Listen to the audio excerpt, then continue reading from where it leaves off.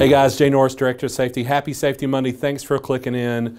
Got Ben Price with us here today. Ben is our Assistant Chief Engineer of Operations. Ben, I know you filmed a video with us a couple years ago on chainsaw safety. Would you mind sharing with the group just a little bit about yourself before we get started? No, not at all. So 20-year plus career with TDOT. Most of that was in field ops. Been at headquarters the last 3 years and about 2 months on the job as Assistant Chief of Operations. Yeah.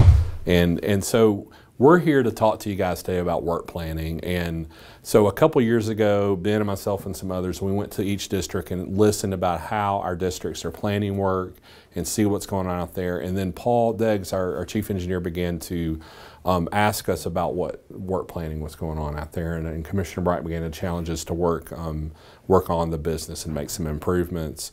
And so the Safety Division, Engineering Ops, where you come from, and our Asset Management Division, we began to formalize some processes and think through these things.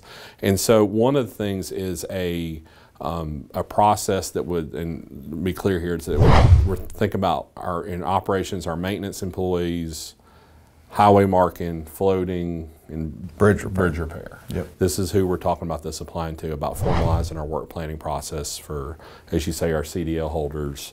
Can you talk us through the work planning process and kind of what we're going to be asking? Yeah, it's just asking each crew to put on paper and in MS what they're going to be doing the next upcoming week and the following week after that. So when we talk about work planning, why is this a big deal for the department?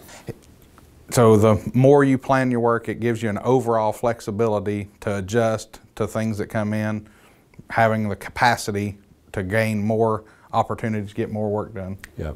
So in addition to this weekly plan, we're going to be doing a daily huddle with staff. There's been training that's just been completed on the planning and this huddle communication, where we're going over the work we're doing that day, the risk associated with that, all of our pre-trip inspections, and really going over traffic control to make sure that's solid for the day.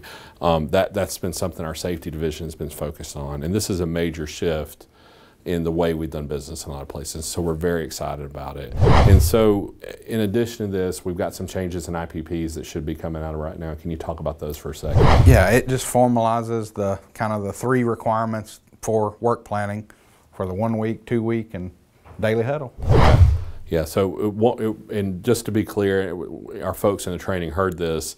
If we have to go off and work an incident or our plans change, it's not the end of the world, but we want to exercise that muscle about planning our work and make sure we're proactive. So while I've got you, Ben, winter maintenance is on, snow and ice season is on us. Yeah. What's going on out there? Talk to us about some changes this year compared to last. Don't want to catch anybody off guard, but winter is coming, so that's coming. So we've got a lot of exciting things. We've got a SOG update.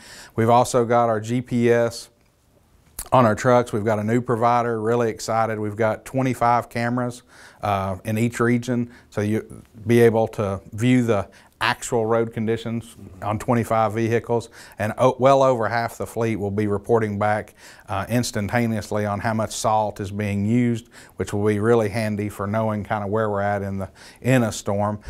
The other side, talking about planning our work, want to take this opportunity to remind everyone that we do expect shift work to be done this winter. That can be done on 16/8 or 888 or 12 on and 12 off. But the idea on all of those is we start the event knowing that what we're going to do, planning to have shift work. And that really solidifies us for a long-term event, makes us good at working something that's longer than 3 or 4 days, right, which we had in February. Yeah, and it's one of those things we have to take that opportunity to plan to start a long-term event, knowing that it may not happen, but we're willing to pay that upfront cost to get everybody in and start the shift. Yeah, that's awesome. So guys, that's it for this Safety Monday. Thanks for clicking in. And as always, please be safe for your families out there. Have a great week.